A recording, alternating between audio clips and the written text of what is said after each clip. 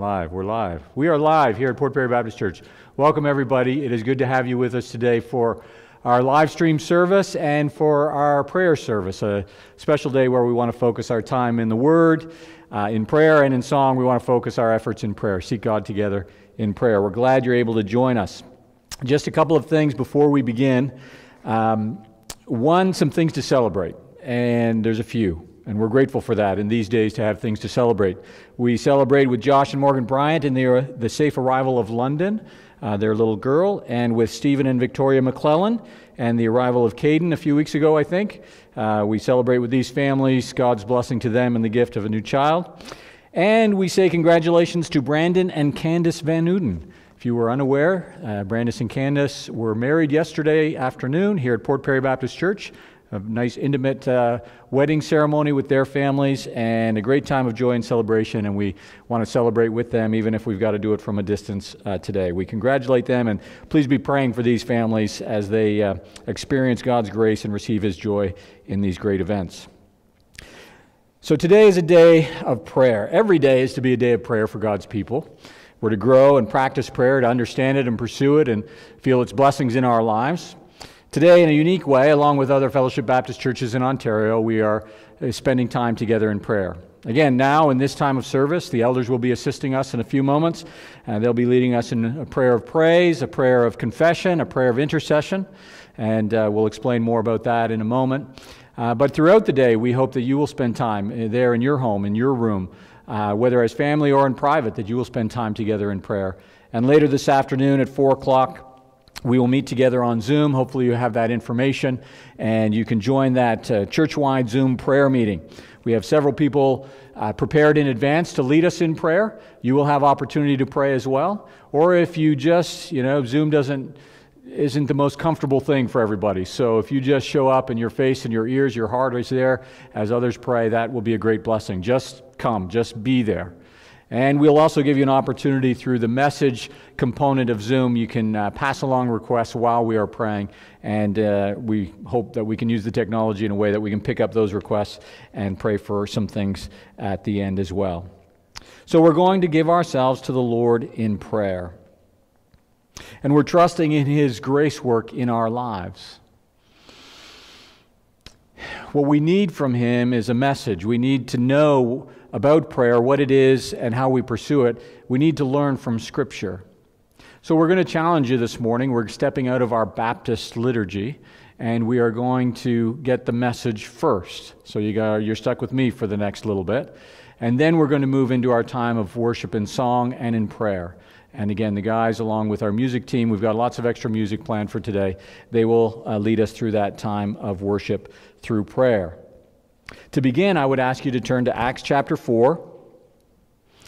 And as you're turning there, or after you have found that place, I would ask that you bow with me in a word of prayer.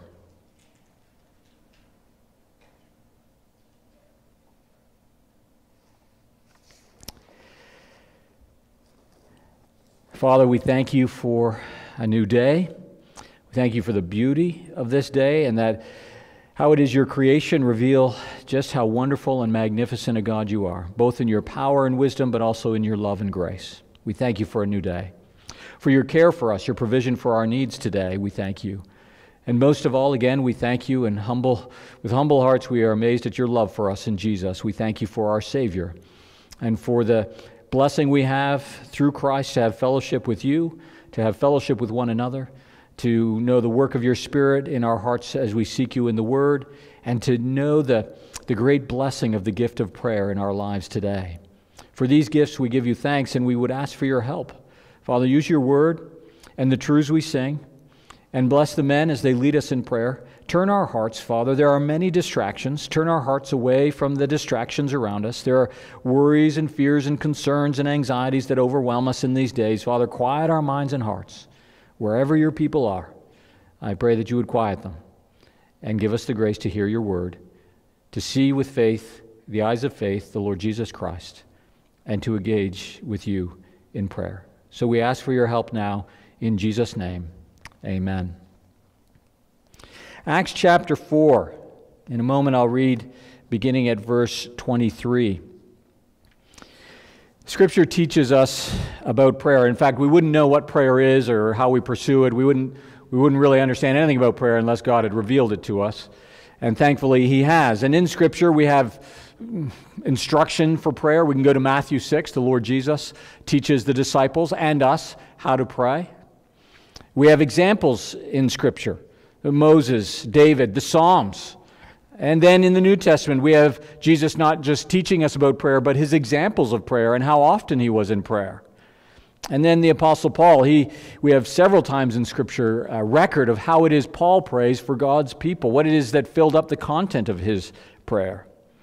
All of these lessons in prayer, it takes a lifetime and more to get inside of all that God has revealed to us about prayer. And we can't begin to get into all of the wonder and the beauty and what it means to know and understand and then practice prayer. We can't unfold it all this morning. I'm not given that much time. I'm supposed to be shorter than longer today. We'll see how that goes. But I do want to look to Acts chapter 4, verses 23 to 31. And here we are picking up the example really from one of the very first prayer meetings of the early church. As the believers are gathered together and they give their hearts and voices together in prayer to God. In this passage, the believers find themselves in a time of great blessing. We could look back earlier into Acts. We see the gift of the Spirit after Christ has ascended.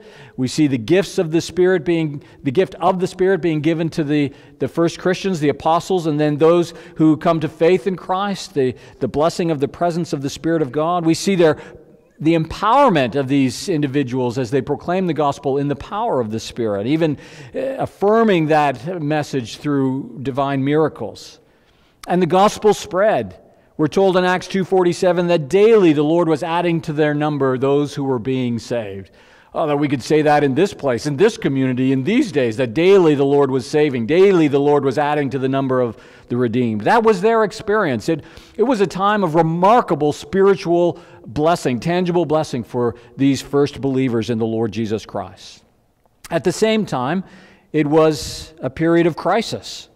In fact, in Acts 4, when we jump into our passage in verse 23, we find Peter and John and the early disciples together sharing. Peter and John are going to share a report of their experience with the Jewish leaders, and it wasn't a good one. They've been arrested. They've been threatened. They've been told to be quiet and stop preaching the gospel, stop preaching about Jesus.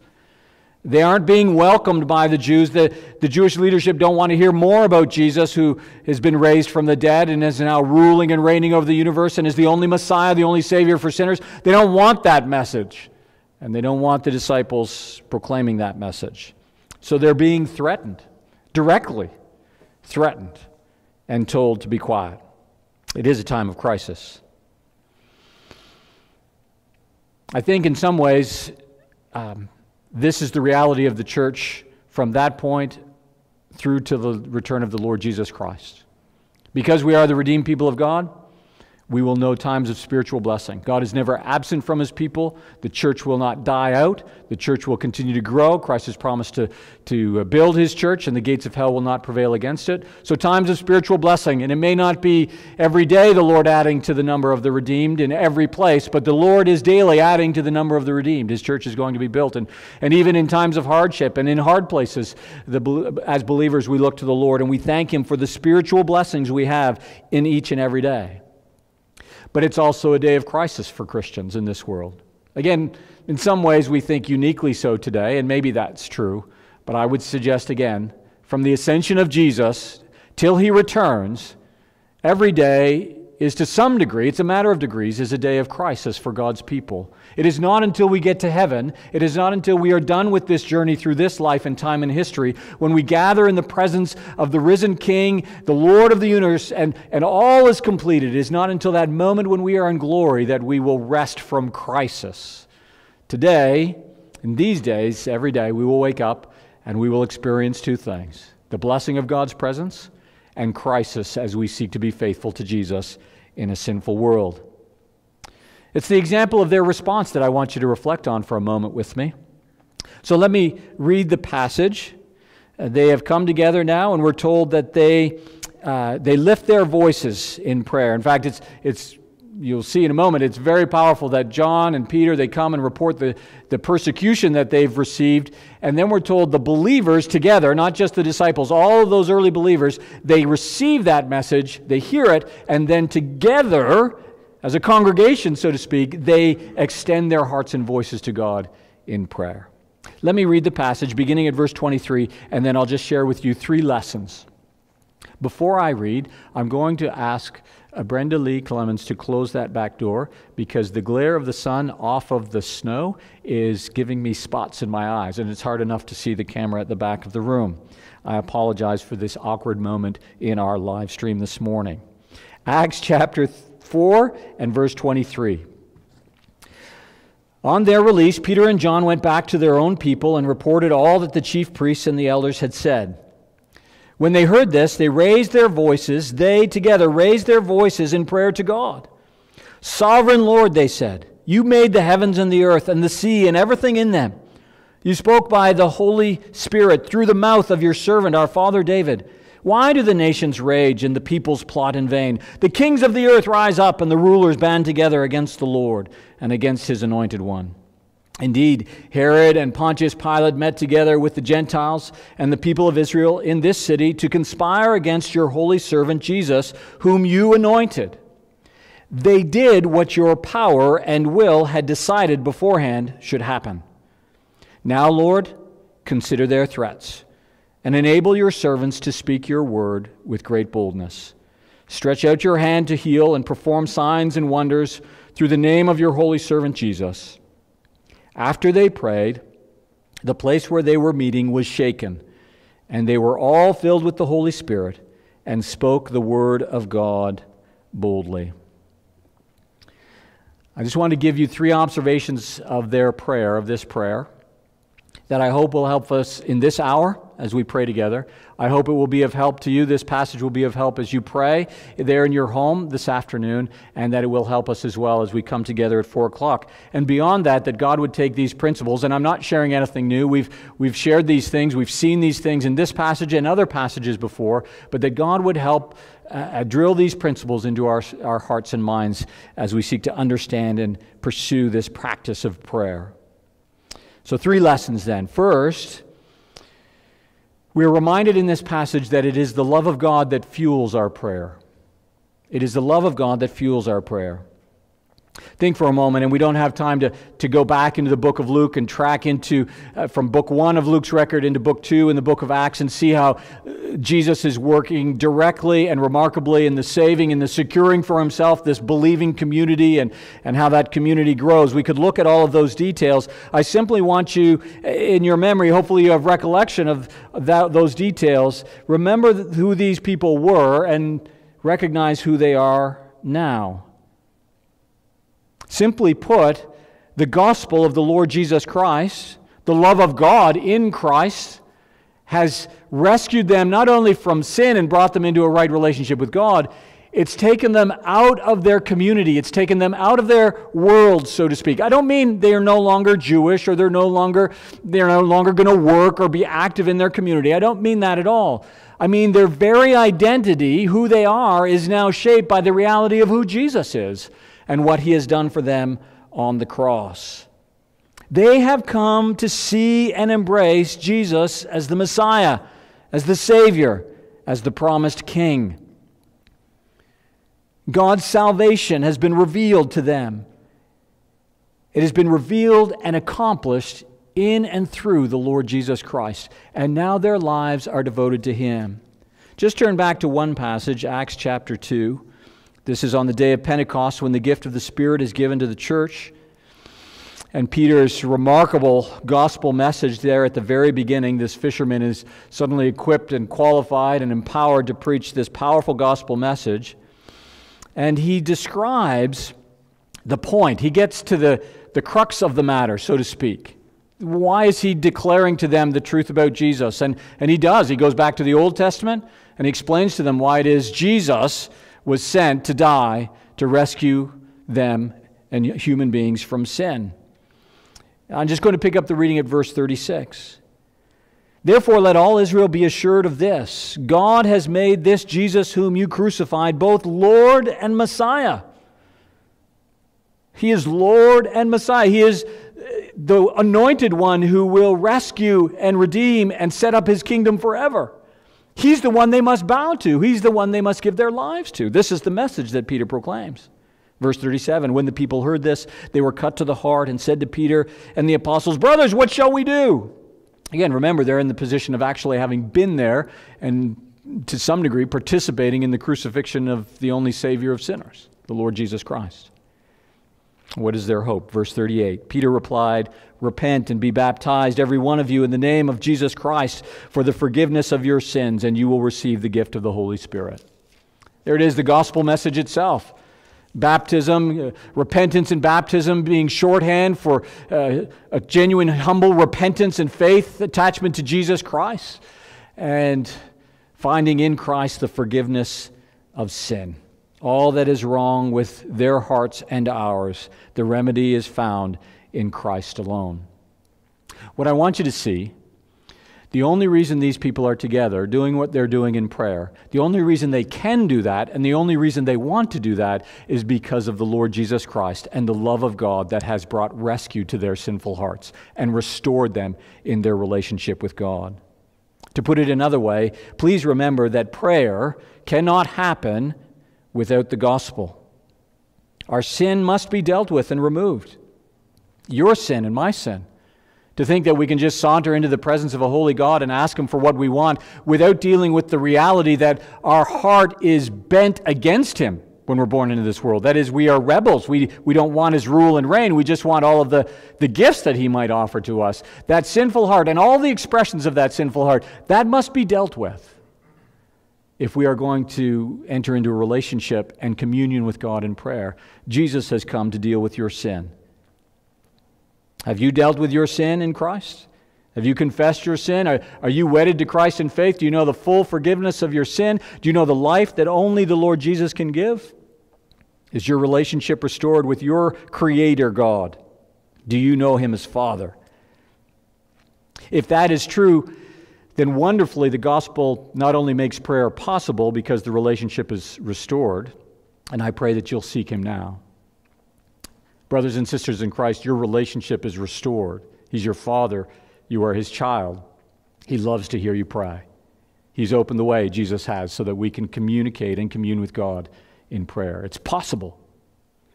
More than that, He gives us a heart to pray. Yeah, our heart's longing, it can be weak sometimes, and we are easily distracted and overwhelmed by other things. But if you are a believer in the Lord Jesus Christ, you want to pray. You may struggle. You may think you're not very good at it. You may not know where to begin. You may not think God always hears you. You may not understand all of the principles even we're laying out today. You may think you'll never get it right. But in your heart of hearts, because of the love of God and Jesus, there's a desire to pray.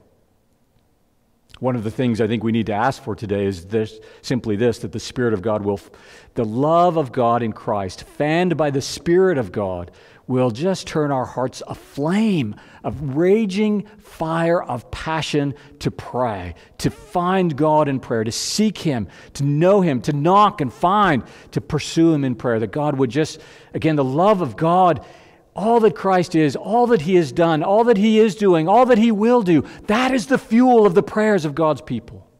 He's made it possible, and He gives us the desire.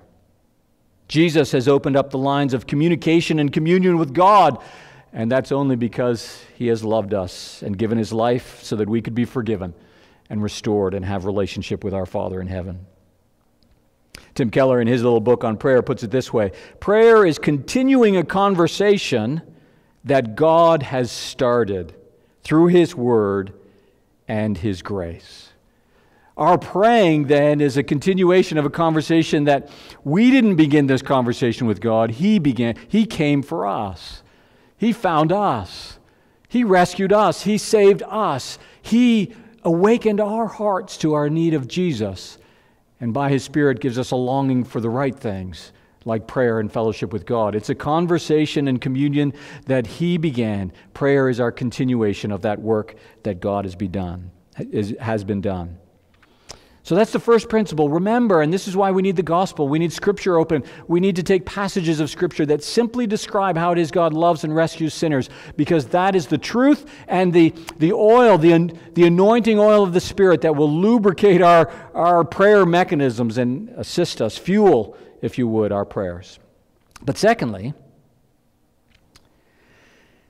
in this passage we see that the sovereignty of God forms the foundation of our prayer.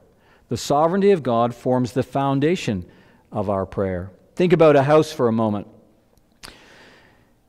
Everything that is built, a house or any kind of building, needs a good foundation. If the foundation is solid and straight, the building goes up solid and straight. If the foundation isn't solid and straight, then the building is going to be wonky. It may go up, but it's not going to be quite right. Well, similarly, prayer, you can think of it in those terms, is easily misunderstood. It doesn't always get built right in the hearts and lives of God's people. We misunderstand prayer, and thus we misuse prayer. Let me just quickly, again, because of time, I just want to point you to these things. If you have questions about some of this, please call me. We'll be glad to visit more about these challenges in prayer. But prayer is not putting our order in to the celestial Amazon. Other times we've described it as a bellhop, where we ring a bell and they at the desk, at the front desk, they send up the food, they send up the bath towels, whatever it is we need. We just hit the bell and they come running. They deliver the goods. Again, much like Amazon today, though you do have to pay for the goods, they're happy to deliver whatever it is you want, and they'll give you free delivery. Praying to our God, our Father who has rescued us in His love, is not about putting in our order for the things we want. It's not about giving God information. This is a common mistake we all make to varying degrees. God doesn't need us in prayer to enlighten Him so that He has a better idea of what's happening in the world or in my life, and that will help Him make better choices and decisions about what should happen in my life. God does not need us to give Him information in prayer. He already knows.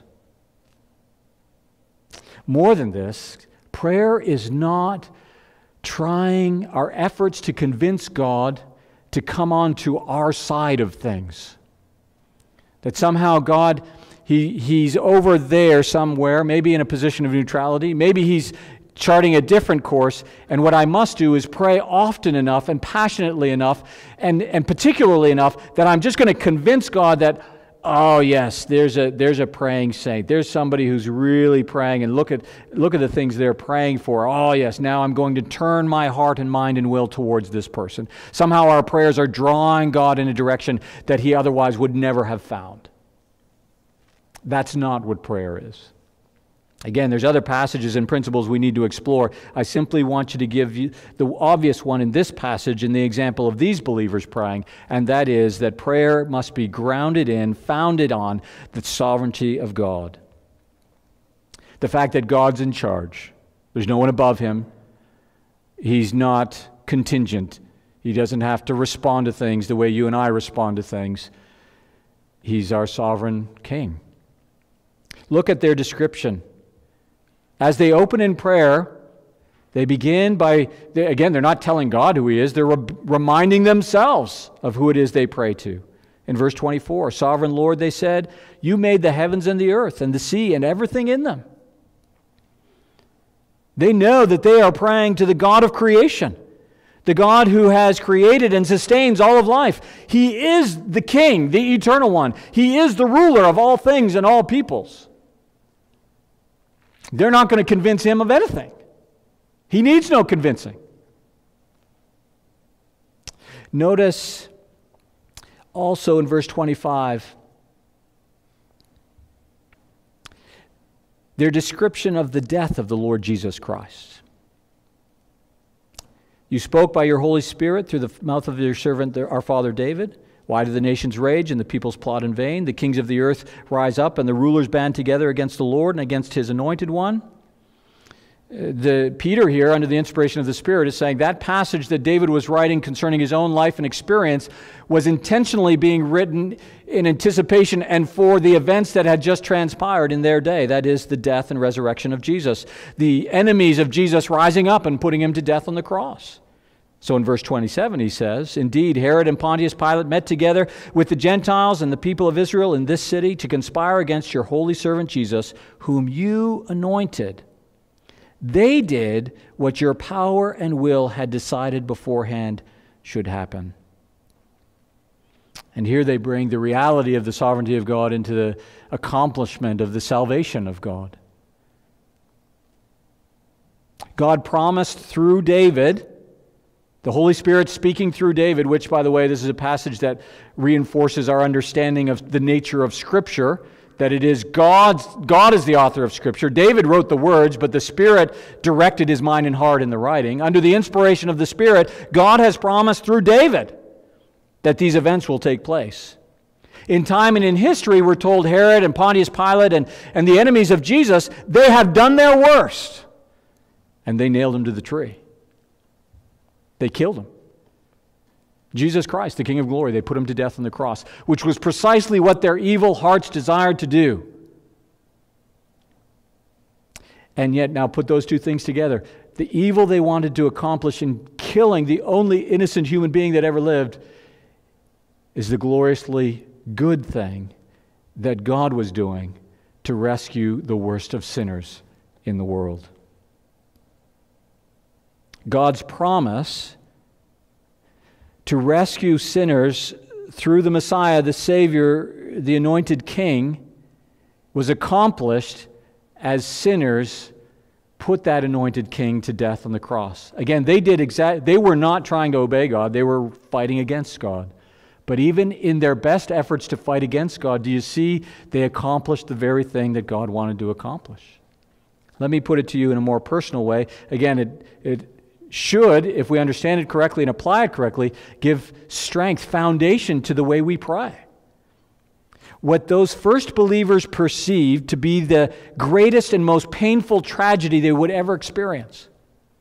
John, Peter, the women, remember how devastated they were when they saw Jesus go to the cross. His enemies prevailed. The Messiah, the one they had entrusted their lives to, is dead. Their lives are over. They are devastated. They perceive that event as the worst possible tragedy they could ever possibly endure. And that tragedy, in their eyes, was God's greatest triumph for their eternal good. Do you see what's happening in that passage, in that moment?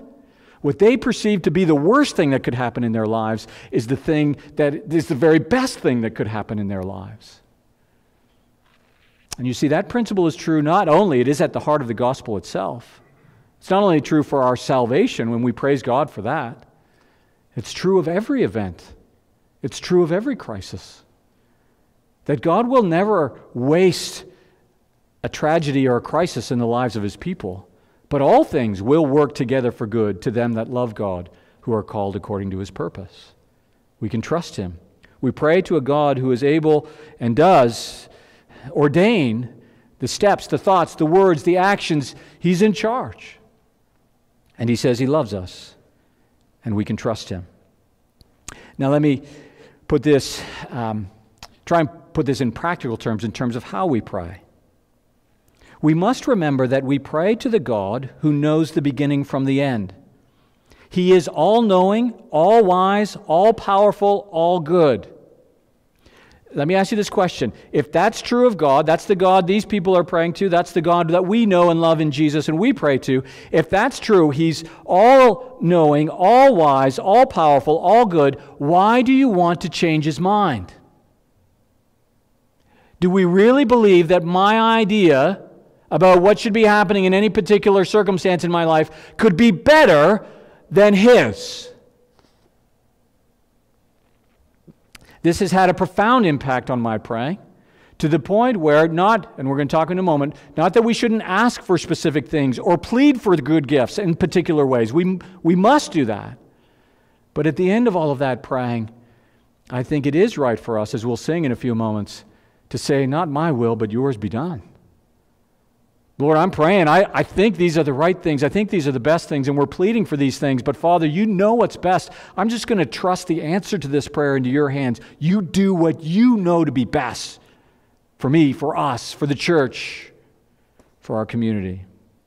It allows us, it frees us from the responsibility of, if I just pray in the right way with the right words enough times, I will be able to convince God to do, it'll be done.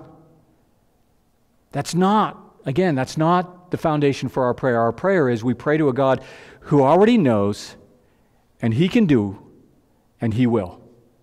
So pray. Plead with Him. Pour your heart out to Him with this powerful confidence and foundation.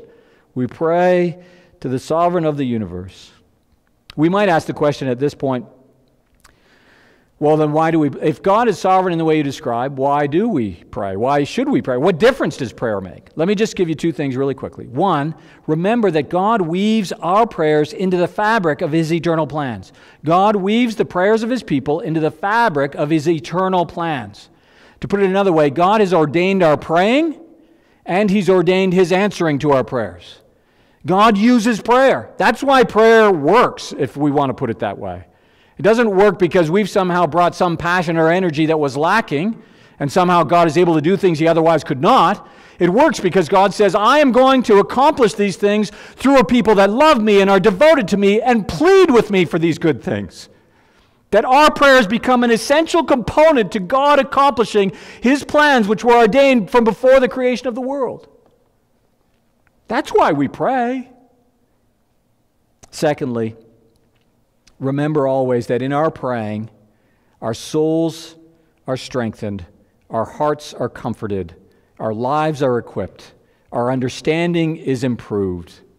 Remember that it is God doing a work in us through prayer. We're not working on Him in prayer, He's working on us. Praise God that He uses our prayers and He has ordained it to be so, and that should drive you to your prayer closet. That should motivate you to pray. Because God has promised He will use your prayers in accomplishing His good purposes in this world. And you should be driven to prayer simply because you will meet with the eternal God who loves you more than you can know and wants to transform your life here and now and forever. Why would we forfeit opportunities to go to God in prayer? This God, this great and glorious God loves us and has opened the way into His presence through His Son, the Lord Jesus Christ. And we have fellowship with Him in prayer. Why will we not pray? God does a great work in us as we give ourselves to Him in prayer. All right. The love of God fuels our prayers. The sovereignty of God gives a foundation to our prayers. And then finally, the purpose of God gives us a focus in our prayers. This is answering the question, what do we pray for and why? Simply put, these people, let's see the words. Verse 29. Now, Lord, consider their threats, enable your servants to speak your word with great boldness. Stretch out your hand to heal and perform signs and wonders through the name of your holy servant Jesus. I have little doubt that they prayed much more than this, that Luke is recording a condensed version or the key part, the center part of their praying. I suspect the praying probably went on for a while. So it's significant then that Luke says, here's the heart of what they prayed. Notice that they do not pray for a change in their circumstances. They do not pray, get us out of here. At least not directly, not primarily.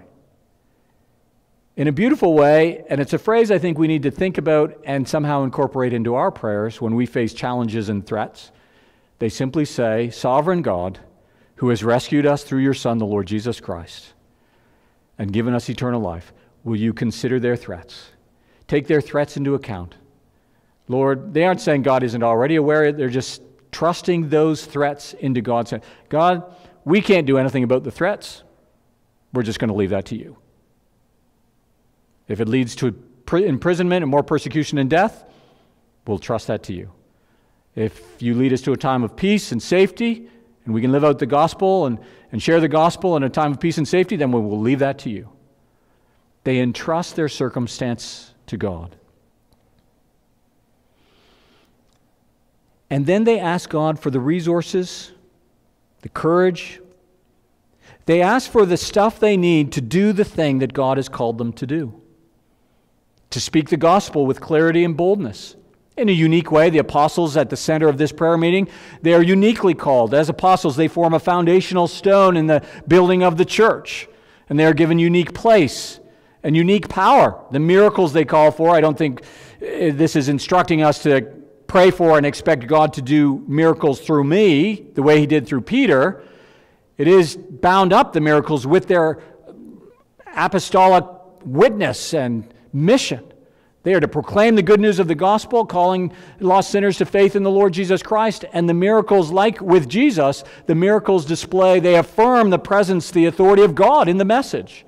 God is about this. That's why they can do miracles. We simply need to see that they pray. What they ask for are the resources for them to be faithful to Jesus and the task that He's put in their hands. And that's what we should ask for too. So you might ask, so then we don't ask God for things like food and housing and health and recovery? Well, no. Remember, Jesus Himself teaches us to go to God for our daily bread. In Matthew 6, in His lessons on prayer, we're told to go to God and ask Him for the things we need, material needs, the stuff you need to live in this world. We are to go to ask for Him for them because we can't get them anywhere else. If we have what we need for life, it comes from God. And Jesus says we should pray to that end. Give us this day our daily bread. But remember that Jesus begins that lesson in prayer. Listen, do you remember how He begins? Our Father in heaven. It's a recognition of the otherness of God. Hallowed be your name. Your name is to be honored, glorified, magnified. Your kingdom come, your reign be extended in the lives of people. Your will be done on earth as it is in heaven. That's not just a component to Jesus' lesson on prayer. That's a theme that undergirds all of Jesus' lesson in prayer. And that's, I think, what is reflected in this prayer in Acts chapter 4. It's not that we don't ask for things, but we are not all about asking for things. That's not at the center of our praying. That's not the focus of our praying.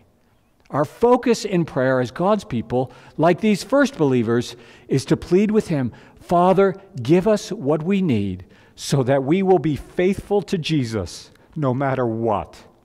We will not give up what you've called us to do. We will not shrink back when people are upset with our message. We will not cower in a corner when people don't like how it is we live our lives or how it is we define our lives or define our relationships. We will be faithful to Jesus. And we will not grow angry and bitter and frustrated when there are crises and attacks. We will be people of the fruit of the Spirit will grow in us. Give us the fruit of the Spirit that we might be known for love and joy and peace and patience and kindness and all of those beautiful qualities that are hardwired into our Savior's heart. Hardwire them into our hearts. We pray that we would be faithful no matter what. And then out of that faithfulness, we pray for physical health and recovery. We pray for our daily bread. We pray for a warm home on a cold winter's day. We pray for the future of our children and our grandchildren. We pray for the prosperity of a place of employment so we can work and make money and purchase the bread we need for each day. We trust every practical need into our Father's hands. But brothers and sisters in Christ, please pray that God would guard our hearts from putting those at the center of our praying. Those flow out of this focus. Jesus, we're here for you. Give us what we need to be here for you. Help us to be faithful to the task. I've been watching, I've got to wrap this up. We've got to get to some praying. It's not enough for me to talk about prayer today. We're supposed to pray. So let me close with this. I've been watching a historical drama on World War II recently. And one of the things that strikes me, sometimes in a little too graphic a way, is the desperate challenge of the soldier in that war. Whether it was in Europe or in Asia, wherever it was, in North Africa, They often struggled with a lack of food, a lack of clothing, a lack of shelter, a lack of medical care, all the things that are necessary for life, and all the things that were necessary so that they could accomplish their mission. They oftentimes had to do their mission without the things that they so desperately needed. And the picture could be quite ugly at times. But it wasn't just about hungry men, or cold men, or sick men. There was a battle to win. There was ground to be taken. There was a mission that had to be accomplished. There was an enemy to defeat. There was a victory to pursue. They were there, and all of those resources were a means to an end to fuel the soldier in the mission that they'd been entrusted with. John Piper has described prayer in this way, helpfully so. Like that radio on the battlefield, soldiers, believers on the front lines of a spiritual battle, calling to headquarters for what? For the resources they need to complete the mission. That's what the soldiers needed, those supplies. It wasn't to make them comfortable on the battlefield. It was to give them the tools, the hardware they needed to be faithful and accomplish the mission that they had been called to.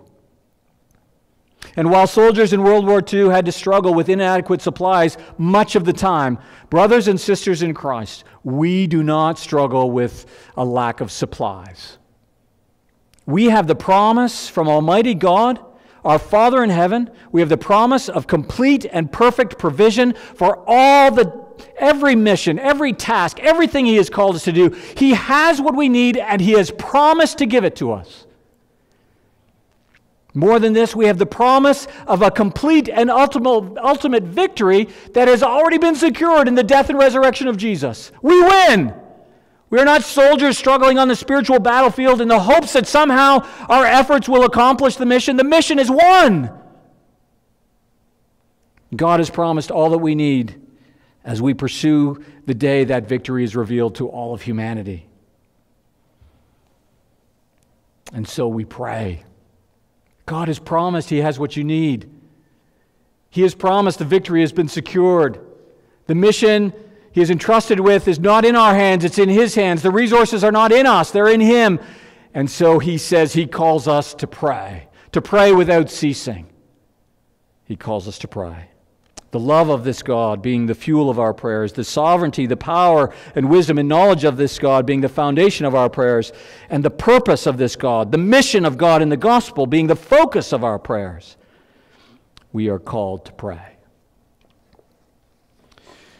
And so we will. I want to read for you a prayer from what's called the Valley of Vision. It's some old prayers and some old language, bear with me. But I want to read this together. I'm going to invite the music team. You guys can come and get set up. We're going to go right from this into some music, and then the gentlemen, the elders, are going to assist us in our prayer as we sing this morning. But I want to begin with this prayer about prayer. Again, it's found in the Valley of Vision. O Lord, in prayer I launch far out into the eternal world. And on that broad ocean, my soul triumphs over evils on the shores of mortality. Time, with its amusements and cruel disappointments, never appears inconsiderate as it does then. In prayer, I see myself as nothing. I find my heart going after Thee with intensity and long with vehement thirst to live to Thee. Blessed be the strong gales of Your Spirit that speed me on my way to the New Jerusalem. In prayer, all things here below will vanish. And nothing seems important except holiness of heart and the salvation of others. In prayer, all my worldly cares, fears, anxieties can disappear and are of as little significance as a puff of wind. In prayer, my soul inwardly exults with lively thoughts at what Thou art doing in Thy church. And I long that Thou shouldst give Thyself a great name from sinners returning to Zion in salvation. In prayer, I am lifted above the frowns and flatteries of life and taste heavenly joys. Entering into the eternal world, I can give myself to Thee with all my heart, to be Thine forever. In prayer, I can place all my concerns in Thy hands, to be entirely at Thy disposal, having no will or interest of my own. In prayer, I can intercede for my friends, ministers, sinners, the church, thy kingdom to come. I intercede with the greatest freedom and ardent hopes, as a child would plead with his father, as a lover to their beloved. Help me, help us to be all in prayer and to never cease in praying. Amen.